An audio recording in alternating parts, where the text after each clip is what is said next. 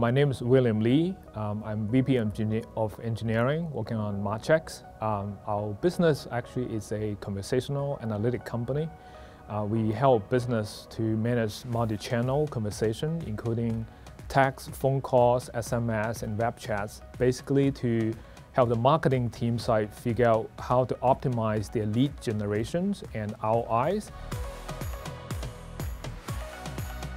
The solution that we were using before Snowflake were just traditional database set that we built ourselves, managed ourselves on the clusters. I think the top one would be the instantaneous scale that we wanted to have.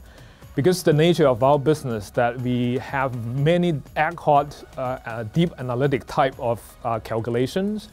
Fully managed is another capability. We love it. It really frees us up from focusing on managing and scaling and tuning than many of those traditional kind of self-managed space. Then now moving into how to think about tackling the really key business challenge and how to help our business team to solve the analytic issues rather than the managing that itself.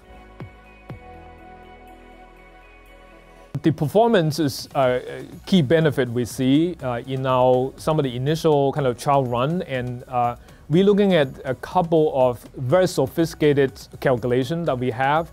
It's over like 100 times the speed. Sometimes the team felt like it might be as unreal.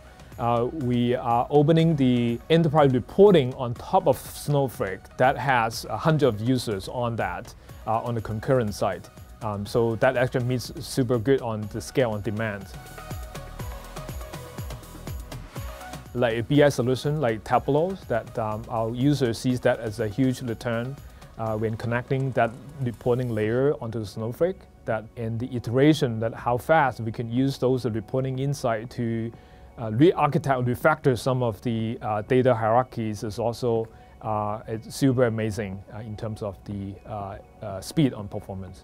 Mostly for the marketing team that they wanted to know how conversation insight could help them to drive better leads acquisitions and how to drive the attribution understandings and why the customer comes to their funnel, and the sales team looking into the insights on how to leverage those understandings to drive a better conversion.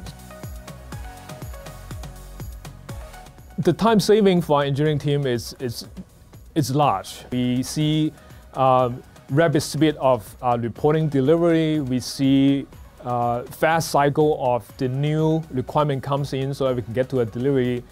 We can see that the science side that the AI can get to faster iteration of delivery cycle as well. So it's big benefits to our business.